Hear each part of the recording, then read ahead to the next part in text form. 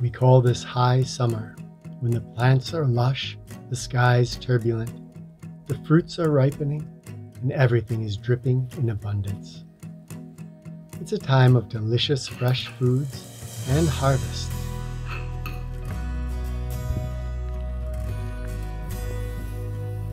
Today we're harvesting sumac and yarrow leaves.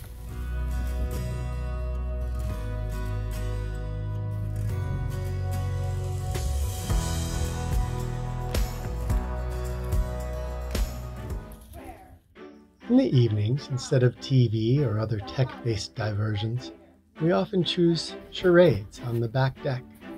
Bowing to the goddess queen. You're bowing to the meditator. You are the meditator. Yes. Meditate. Horn, bull. Bull. Milking a cow. Moo. Bull. You're A monk. A monk.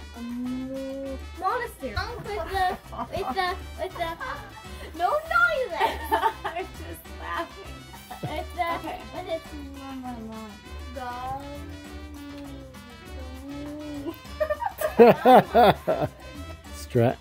Mushy, tacky. gooey, goo. Meditate. Gumunk. Goo monk. Goo meditate. Meditate. Go meditate. Horse. Buddy. Go long. Kangaroo. Kangaroo. Roo. Rugu. Oh!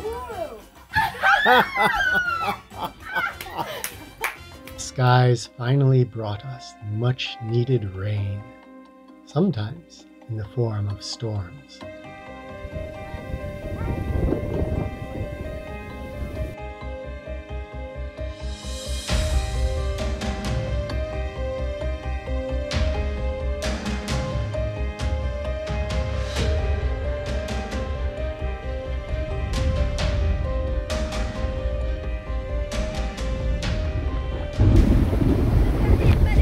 Can you see them? It's faint, but there's streaks coming down. There's going to be major rain hits us in just about a minute. Yeah, I think it's going to be a super downpour.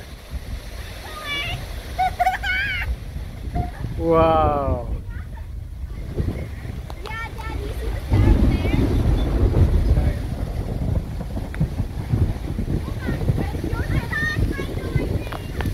Whoa, there it is.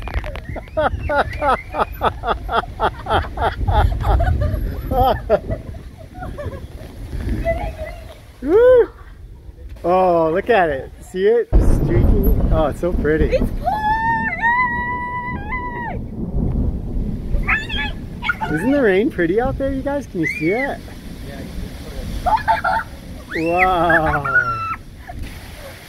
The rain looks so white. Don't you guys want to walk in it?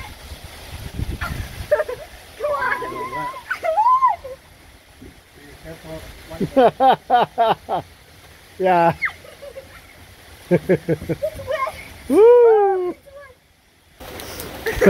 This gets you really excited, huh? It's fun! Later that night, the lightning show was spectacular.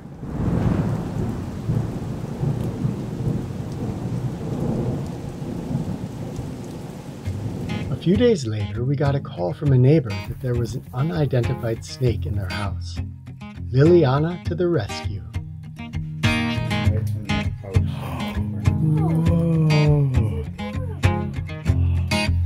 That's actually a fox. That's a fox snake. Ooh. So, yeah, a little bit different ID. Oh. Oh my god, I bit you. I know. How did that feel?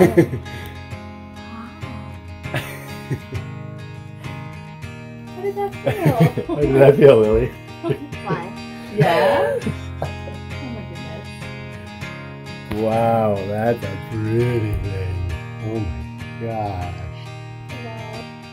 You might take them over unless you guys want them to stay living. Oh yeah, you can take them over. That's the meter snake, huh? You feel neat? Brandon was like, "You're probably gonna touch him," and I'm like, "Okay." I definitely did not want to touch him when he was all curled up. Can you explain that bite? It's way, it doesn't hardly hurt. Their teeth are so small. I mean, did it even break your skin? There's no blood? Oh, No? wow. Okay. Yeah, their teeth are the only use they have are to kind of grab onto a toad or other small creature and hold it. It doesn't, not even strong enough to break the skin. So these guys can get big. I mean, this is a baby. Okay. So the bigger ones, it would, you'd have a little teeny pinpricks. Yeah. If you pressed your skin, Yeah. you'd milk a little blood out of it. Yeah. But it's still not anything like what you're used to from your Yeah. from your land. Yeah. So, because the steak was very perfect. Oh wow. Yeah. And now you're so Yeah. comfortable with it.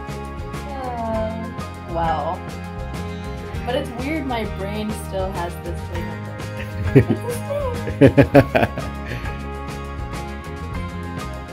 Moments like these are a great chance for people to Yeah, meet a it's creature so up close soft. that can sometimes inspire trepidation.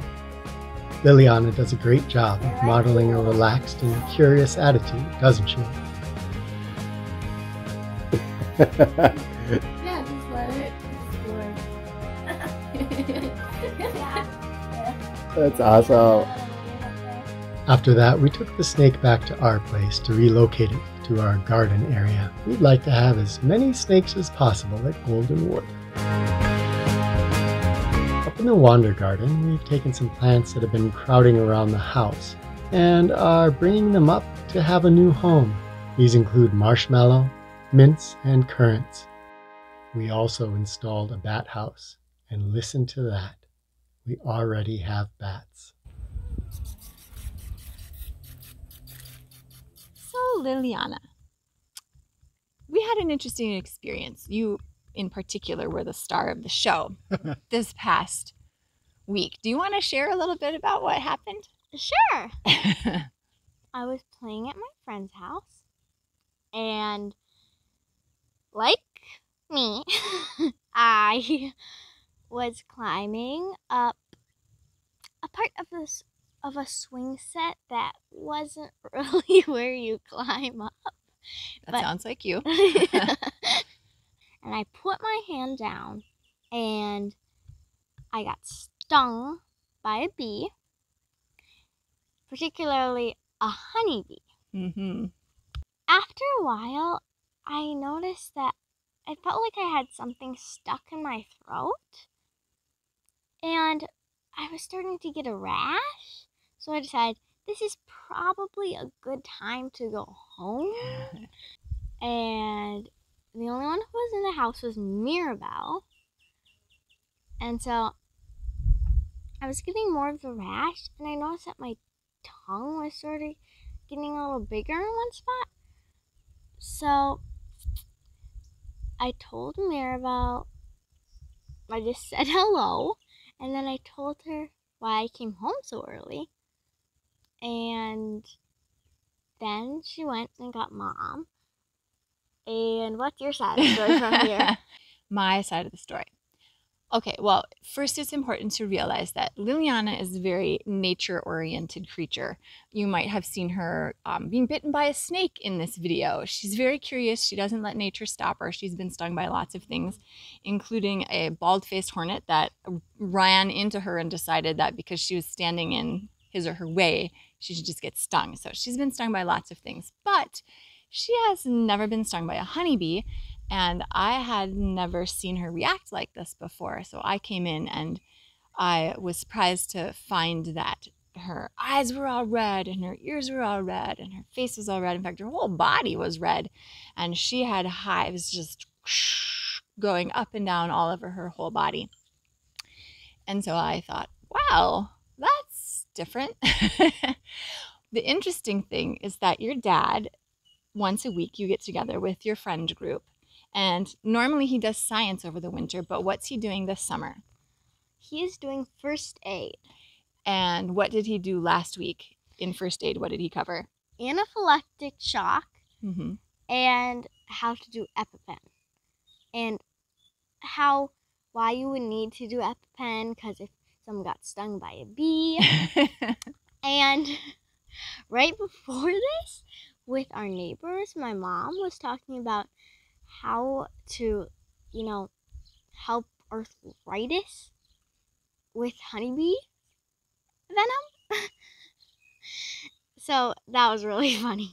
So you got to cover this with your friends. You even practiced with the practice EpiPens on each other. Yes, okay. So back to the story. We'll wrap it up here quick because there's actually something a little bit deeper that I want to talk about here with you. I gave Liliana some Benadryl immediately, and then we called in Kenton, and we all assessed the situation. Everyone remained very calm, and even though Liliana was scared, I'm sure Mirabelle was scared, we were all a little, whoa. We decided she seems okay, so we did not administer an EpiPen, and we decided to drive into town. Along the way, Liliana experienced both the dizziness and nausea and tightness of chest, all sorts of signs of an anaphylactic reaction. Luckily, she wasn't in a severe case. We feel really blessed. And so we did eventually go into urgent care. We asked a person there, a nurse there, and she said, yes, you should probably come in and we'll just monitor you. But she has got an EpiPen now, and we have some things at our disposal. But what I think is interesting is that you don't feel like that was necessarily a negative experience. No, I actually think, first of all, I feel really bad for the poor little honeybee that died because it stung me. But also, I am glad I got stung, actually, so I know to try to stay sort of clear of honeybees. And that way I'm not just running through a field with honeybees all over in it. Yeah, although this is what's interesting to me. You're not afraid to go outside. For example, yesterday we were harvesting apples from our apple tree, and there are apples all over the ground, and it's the time of year when wasps and bees and things are out. And you were just out there harvesting barefoot, if I think about it.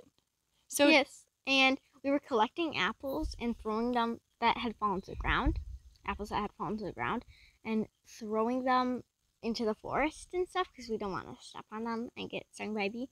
And I actually saw a honeybee, and I have to say, they are quite cute. What do you take away from this whole experience? What's your feeling about what happened? That I feel bad for the honeybee. You feel bad for the honeybee, and you feel grateful to know. What's your secret for not being afraid of nature, of the snake biting you, of being stung by a bee, of encountering a creature? Usually when we see something and we don't know what it is, you're the first person that's out the door, out the car to see what it is. If you could tell somebody out there, hey, you don't need to be afraid, or here's what I do, do you have any wisdom? I guess I feel really connected with nature, and I sort of know that we sort of came from nature. We started in nature, and we were fine, and that we sort of are all one. Wow. With nature, I guess. Wow, thank you for sharing your experience with us. I think it would be really wonderful, we all do, if any of you wanted to share with us some of the experiences you've been having over the summer, or times that you've had an emergency situation and how you stayed calm, or how you connect with nature and how you're able to maybe confront your fears of nature in order to be able to be a part of this whole great big adventure. So thank you so much for being part of our channel. We really appreciate all your comments, and thank you for watching. Love to you all. She kept dreaming of a world